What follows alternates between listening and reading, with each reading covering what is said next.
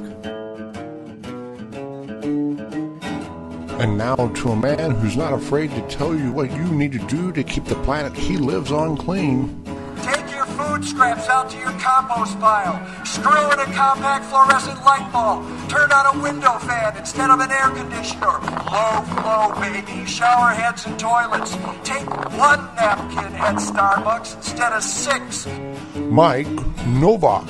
Welcome to another installment of the Wisconsin Vegetable Gardener Environmental Report. I'm Mike Nowak, and you can hear me live each Sunday morning from 9 to 11 a.m. Central Time on Q4 Radio, which streams at q4.org, and on my own Facebook page, The Mike Nowak Show.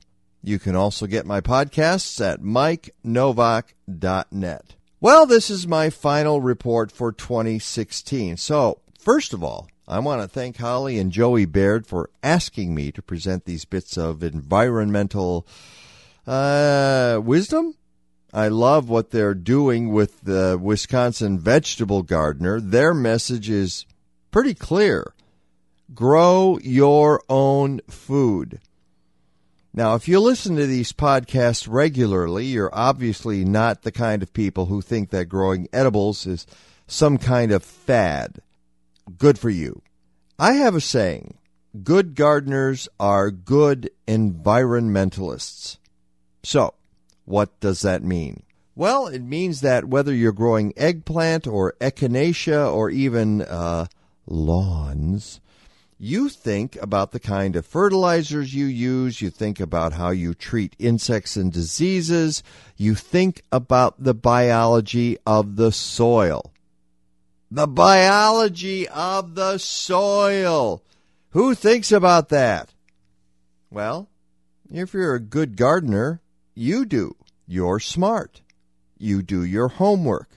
You read and follow label directions regardless of the product you're using. Most of all, you let Mom Nature do as much as she can for your garden.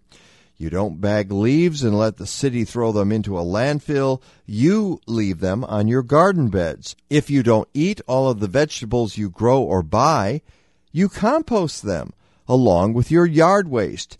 And then you take that wonderful compost and you put it right back into your soil to create even more productive biology. And even if you like your lawn, you do that right by ignoring the brainwashing on TV from the big fertilizer companies. You know who I'm talking about. And you feed your turf by simply leaving the grass clippings where you cut them.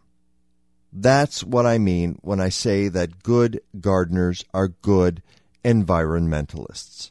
I sure hope you're one of those people. Stay thirsty for knowledge, my friends. Go green or go home.